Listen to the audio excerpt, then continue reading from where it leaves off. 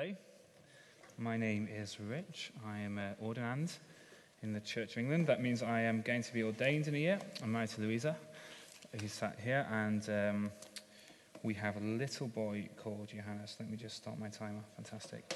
Okay, so we are continuing our series on the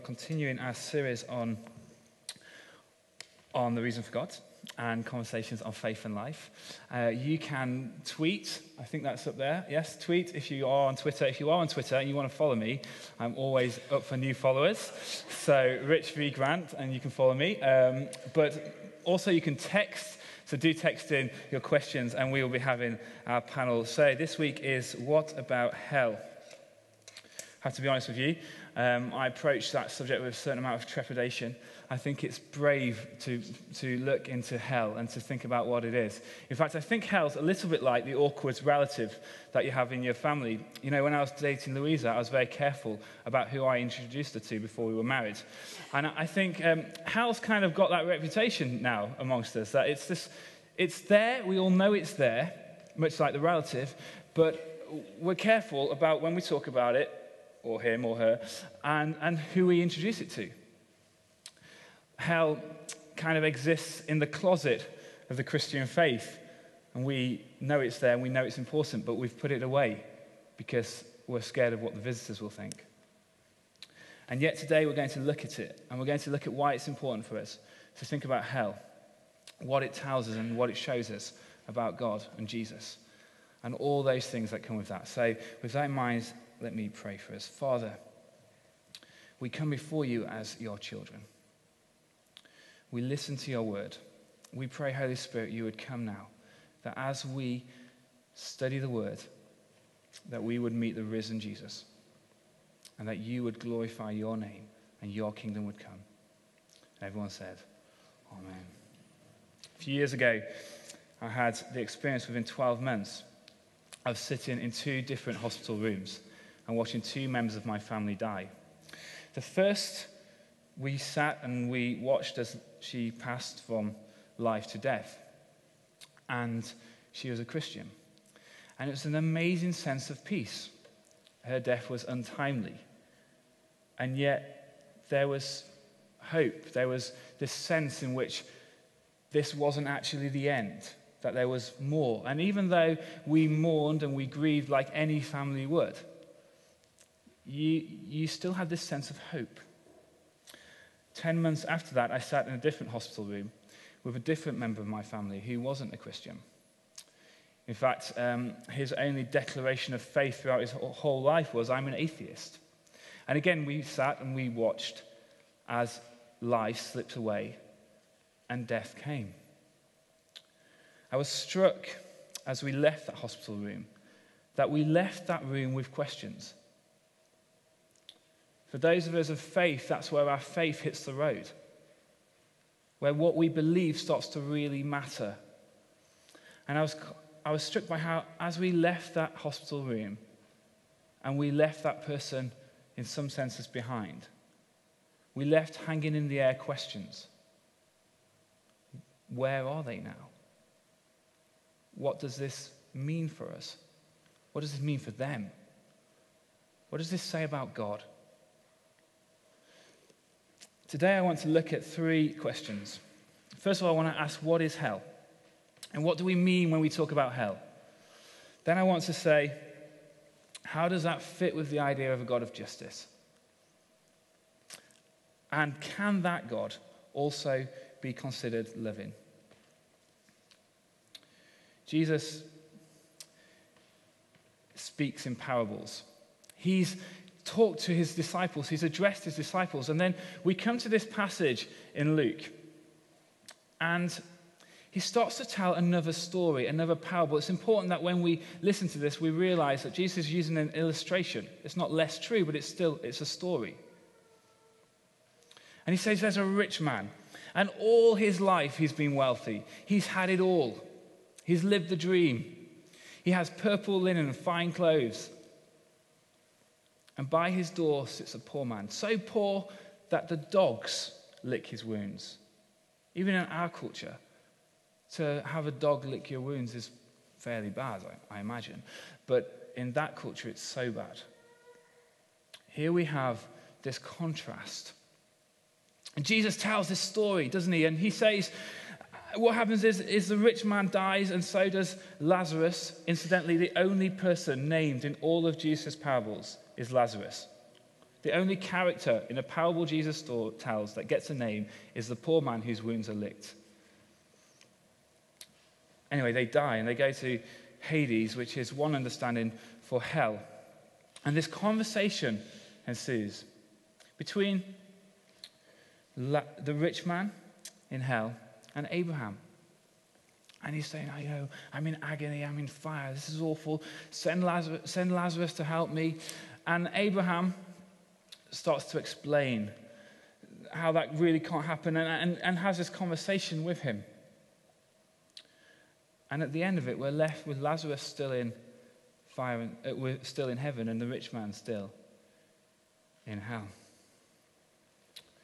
For me, my fear of talking of hell is often that we've reduced it to this idea of fire that's almost juvenile.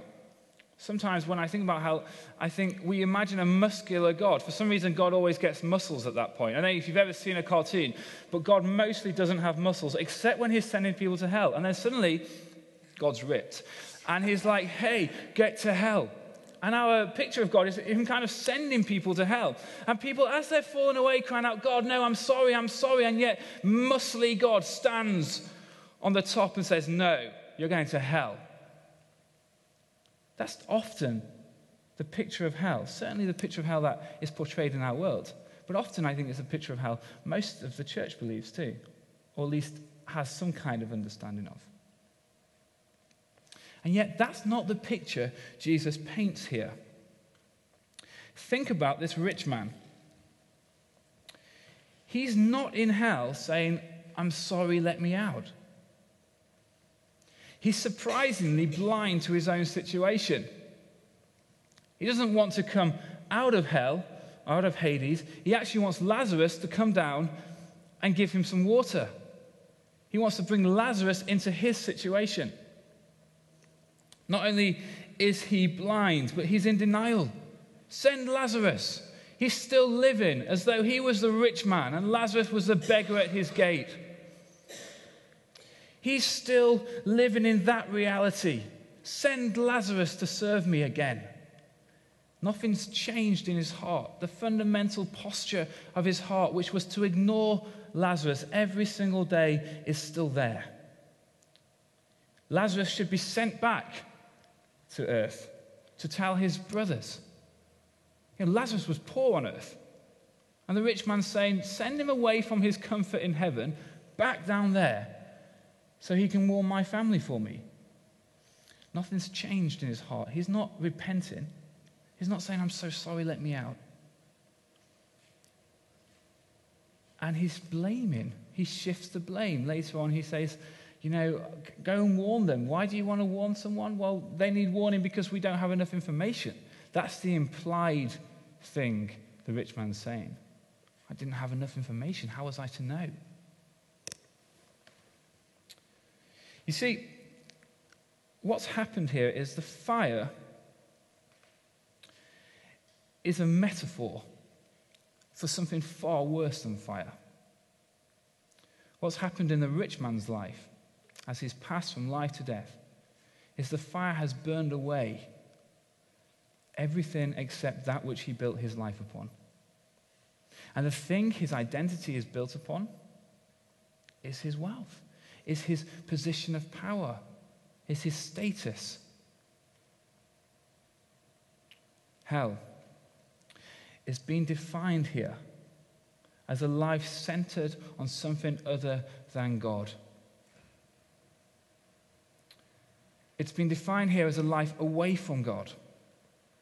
What would that life look like?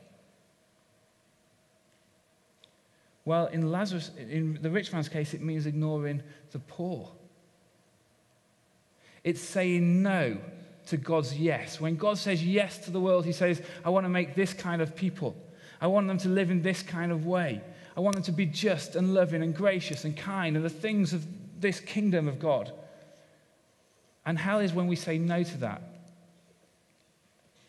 It's an identity built on status. And what happens is the fire of hell disintegrates all that we build our life upon. The fire of hell disintegrates everything but that which we build our lives upon. C.S. Lewis says this: there are two kinds of people. There are God-centered people, and there are self-centered people. And ultimately, they're the only two kinds of people in the world. And he says, if you imagine yourself a self-centered person, maybe you grumbling or angry or frustrated, 80 years I can become this kind of person. But if I take that self-centeredness into eternity with me, 1,000 years from now, 1,000,000 years from now, infinite numbers of years from now, all that becomes left is that grumble. He says that the person who grumbles in their 80 years, in their self-centered way, in the end, all that's left is a machine that grumbles.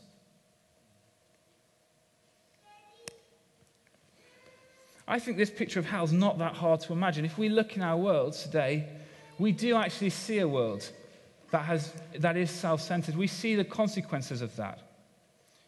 Millions of people without water, children dying from preventable diseases, war, poverty in our own nation. What we're seeing there is the consequences of lives built on ourselves. Imagine that into eternity, but without the hope of Jesus. That's the picture of hell that we're given here. For me, that's far worse than fire. It's a far more frightening reality.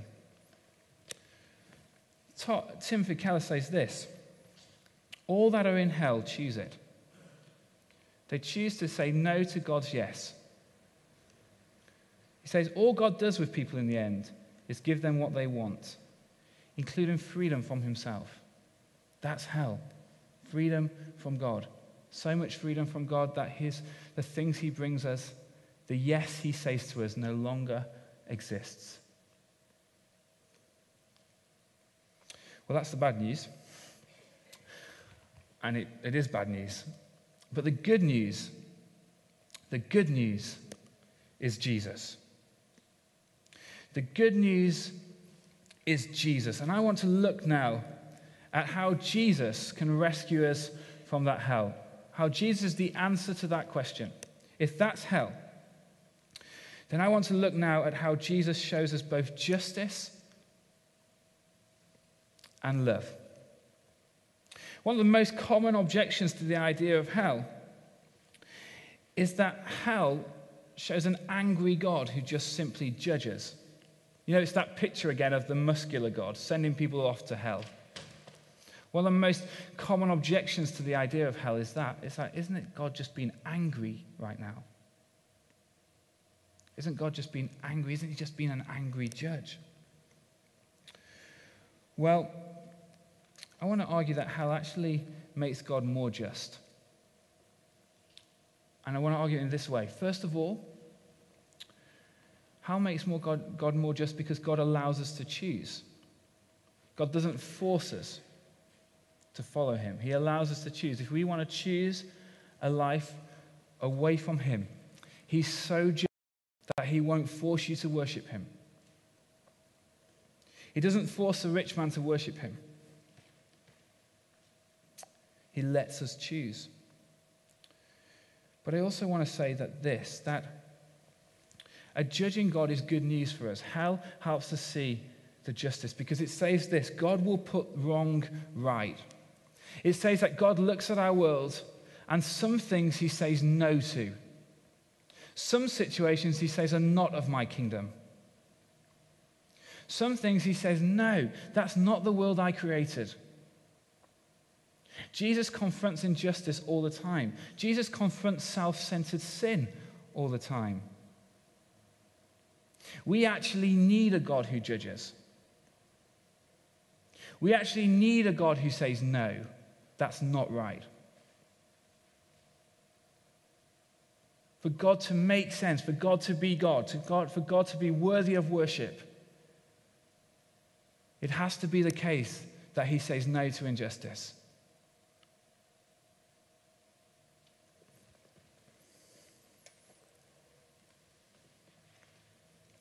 But Jesus doesn't just say no to it, he also presents an alternative. We read the Gospels, he presents an alternative kingdom, the Sermon on the Mount, for example. See, what Jesus does is this. He says, on behalf of God, as God, he says, I created this kind of world. And I'm saying no to the self-centered world that's been created. And I'm saying yes to my kingdom. And so we need a God who judges. We need it internationally, globally. I need to know that in the end, God's going to put everything right. That's the promise of the Christian faith, that there's going to be a better day, another day. But I need it personally as well. I need to know personally that God is just. One, I need to know it for those relatives of mine who don't know Jesus. Because I want to know that in the end, the answer to the question of what happens to them is this: God is just. And not human justice that leaves us still thirsting for more, but godly justice that leaves us satisfied. But I also need to be able to live my life.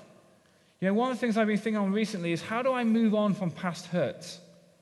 How do I forgive people? How do I live tomorrow knowing that all these things have happened in my life?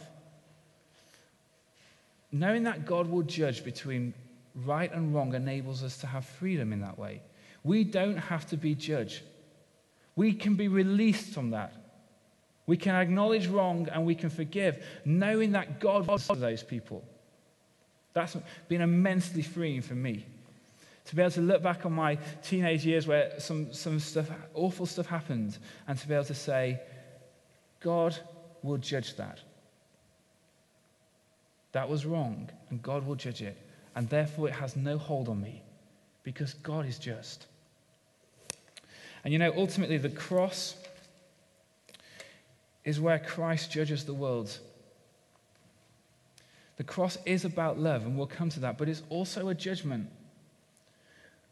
When Christ dies on the cross, God is saying, I find this world guilty. That's God saying, I find this world guilty, that what you've done with it, I'm saying no to.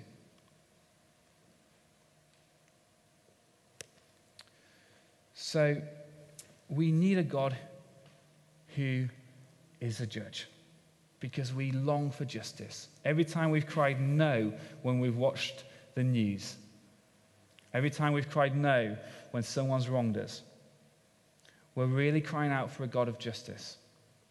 That's what we see. Hell helps us understand that.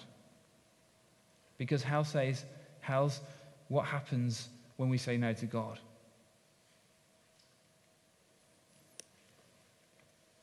But this God is not just a just God, and he's not only a judging God, he's a loving God. And justice and love go together. And they go together like this. First of all, it helps us understand just how loving God is when we start to think about hell. Because for Jesus to rescue us, he has to rescue us from something. And the thing he rescues us is from hell. He rescues us from a life centered on ourselves. When he judges the world on the cross, he also forgives it.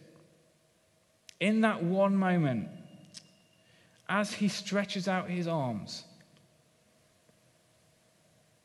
as he gives in and surrenders, he both judges the world, but he also shows how much he loves it.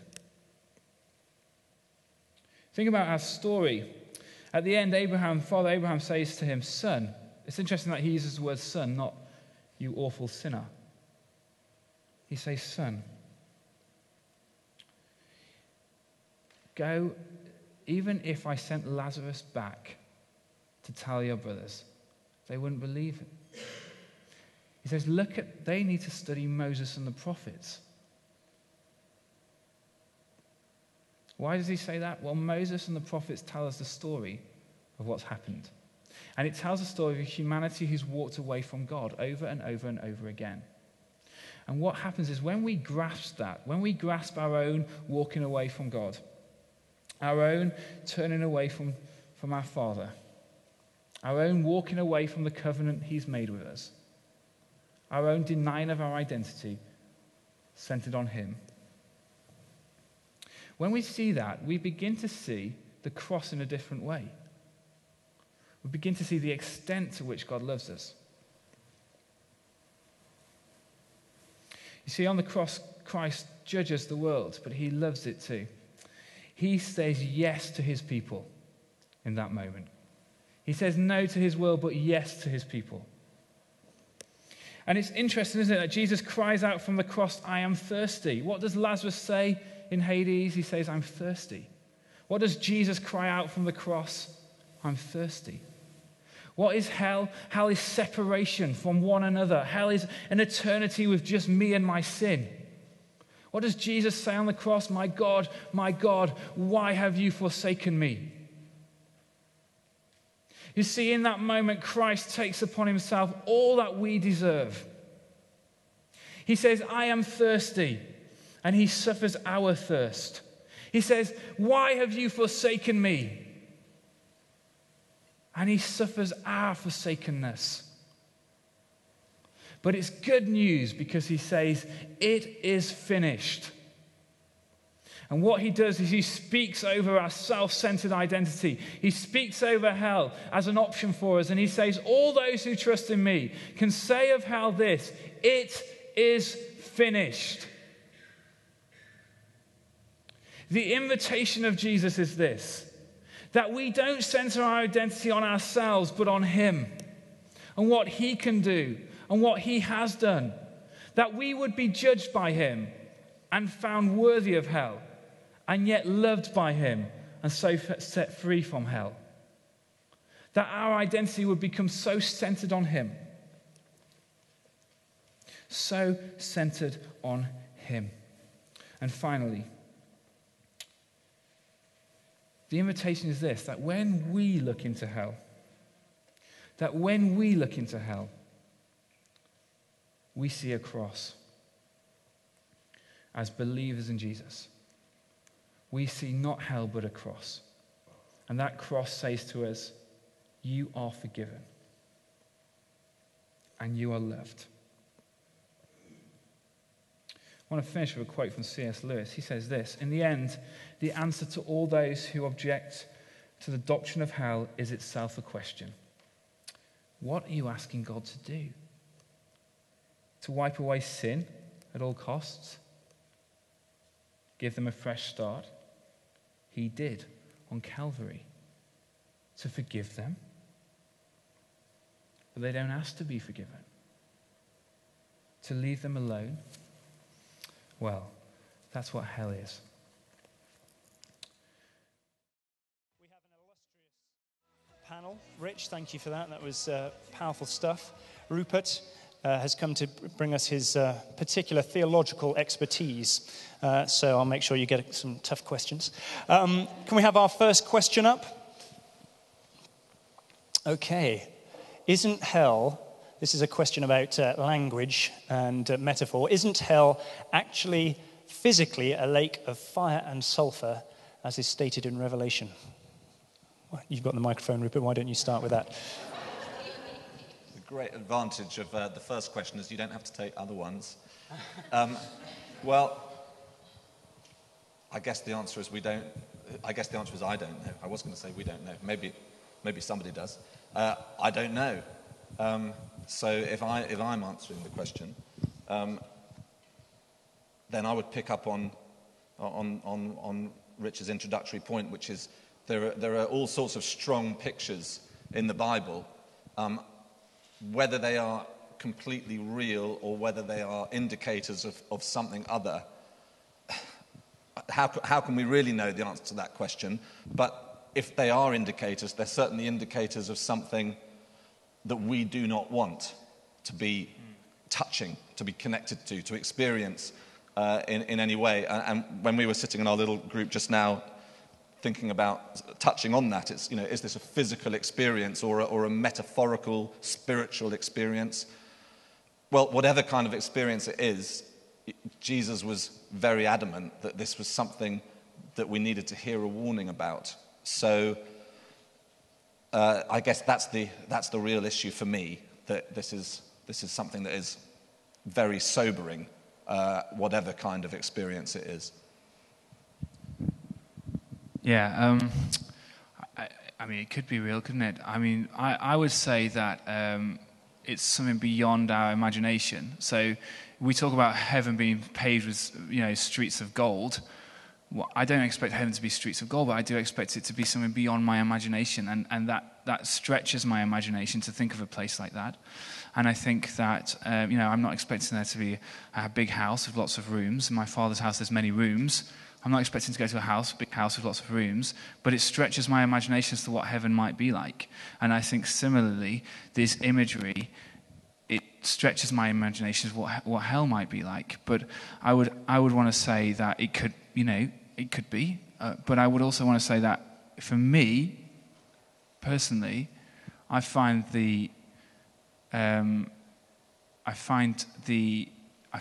much scarier in some ways, or much worse, this idea of separation and of torment, of kind of being left with all my sin, as a much more both frightening and realistic picture.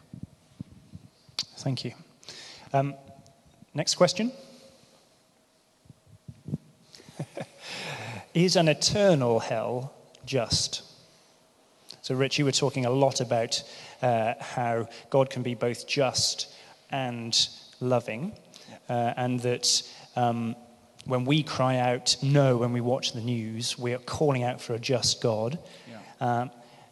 How does ongoing eternal punishment, obviously when we punish criminals, they have sentences that come to an end and they've served their time. Yeah. How does that work if hell is eternal? That's a good question.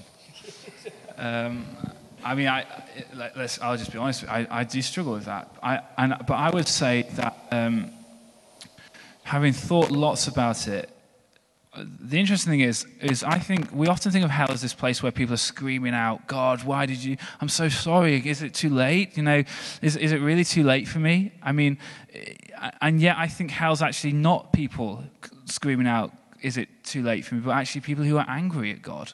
And who are saying, no.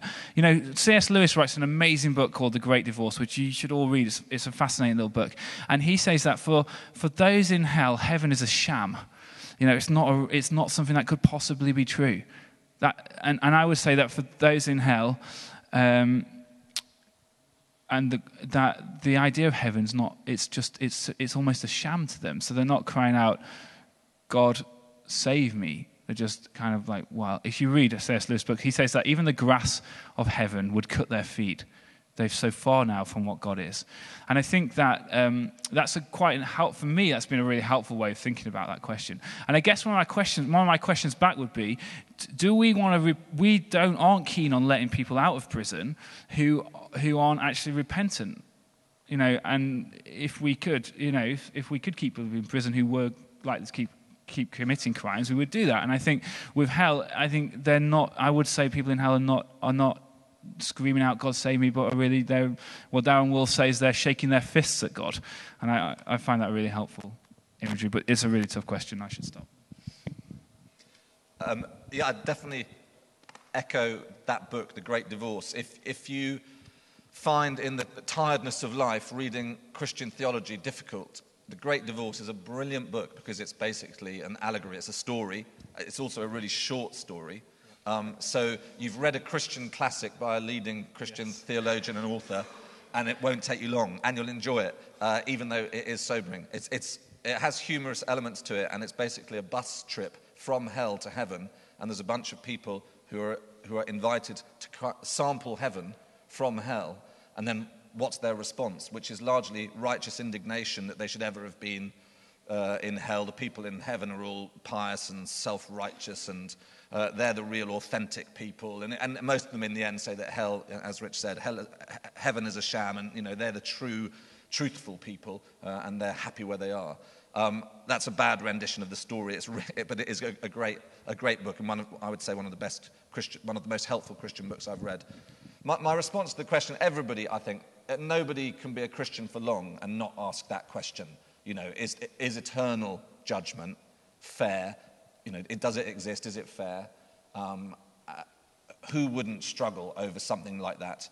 And my other response is, I guess, in my personal experience, it is the doctrines from the Bible that we really can't square the circle of that are the ones that probably God uses to help hone us and change us and pull us closer to him, even if we don't really understand how.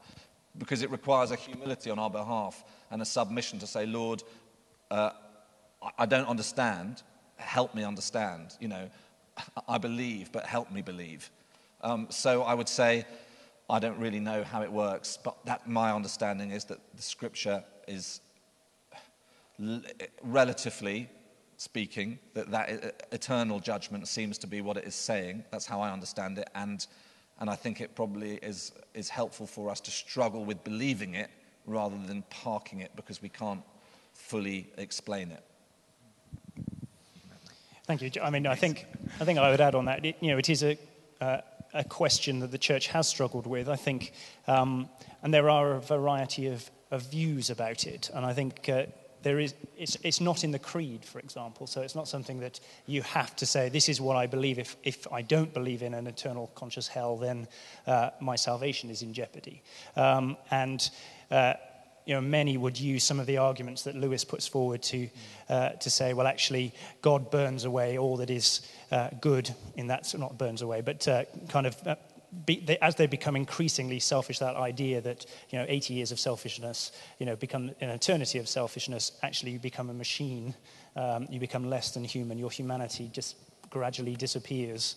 Actually, that can become a place where existence disappears because apart from God, we can't exist.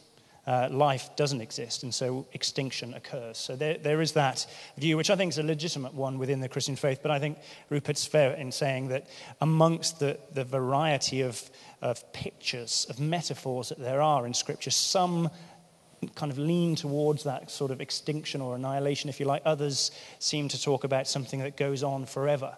And I think there's a ongoing debate throughout the history of the church around the precise nature of hell, but I think the reality of judgment and a kind of eternity without God is real and something not to be kind of just rejected. Have we got a third question? One more question, I think that's good, and then we can do communion. Ooh. Do you think hell is eternal separation from God, as the passage seemed to suggest, a conversation between heaven and hell? Rich, I think you've done the exegesis. You do? Well, that's a relief. I think that we should remember that this is a parable, and that not that we take it less seriously. It's the word of God, and we believe it, but it's a parable, and by that I mean, Jesus used it to make an illustration of something, and Jesus is from a storytelling culture, and this is the kind of thing that's happened. Actually, this is a story that's this is a variation of a story that was being told by lots of people at this time to think about these questions. And so I think Jesus adopts a story from his time, like every good teacher does, and he uses it to illustrate a point. I think you'd be I would caution against going, well, this is then exactly how it is, in the sense of literally how it is, because this is a parable. And if you think about the other parables, I'm struggling to think of one where I can make this point. But if you read the other parables, you see it's a common kind of thing, isn't it? We have parables, we read stories to Johannes about these little wooden creatures. Everyone's heard of them, the Wenux, something like that. And they get stars and dots for being good and bad and all kinds of things. Johannes, I don't think will distrust us if there's not actually wooden people. It's the point of the story that's important. That was a poor illustration. I mean, I think that the reality is that there are lots of pictures and lots of terms that we would kind of collectively talk about as hell. So hell is Hades, which was the kind of Greek realm of the dead. You have Tartarus. You have Gehenna, which is the kind of rubbish tip just outside of Jerusalem, which burned forever, where all the refuse was thrown. And I think that the reality is that they are all kind of pictures of that eternal separation from God. So I think where we try to pin things down and define too closely, then I think we begin to get into trouble. But I think it's important to say that the surefire way of avoiding hell, whatever the particulars of it are, is to trust in what Jesus has done for us on the cross, because there he faced hell. Interestingly, the creed itself says he descended into Hades, and you'll see pictures of kind of icons in Orthodox churches where he's in Hades, he's stomped on Satan's head, and he's pulling Adam and Eve back out from death. And for me, that's where hell should be. Amen. Amen. Marvelous. Well, why don't we give these guys a round of applause? Thank you.